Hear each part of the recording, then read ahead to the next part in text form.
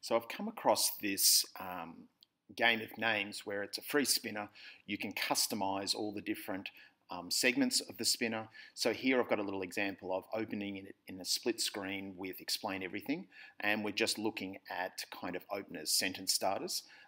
You can customize all these little replies that come up. So if you actually like to give some instructions, you can. That's a little bit different from this one. You can remove that sentence starter at the end of it so that you don't keep coming back to the same starter. And it's just a great way of kind of getting that random aspect of, okay, I can use any sentence starters in different contexts. With iPad, fantastic to use with a split screen. You can start to actually play around. You can share them with other students, airdrop them, and so on. In this example, I've got a math spinner, so I've got the actual sum, the answer to the questions, and what the students have to do is kind of brainstorm different ways of coming up to that sum. In this example, you can see it's landed on 67.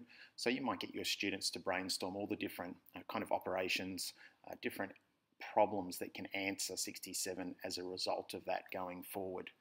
Just another way of using that spinner in a maths context.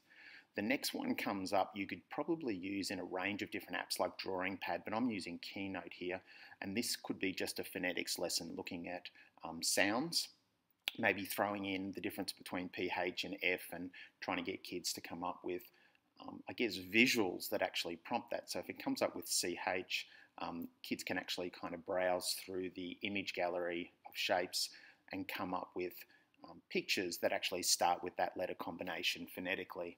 And the final one's a bit of a pastoral care kind of lesson where I've just added some emojis. And so you could have a class discussion in pastoral care time about times when I've felt angry or sad or confused, and just to get people opening up a little bit and discussing feelings.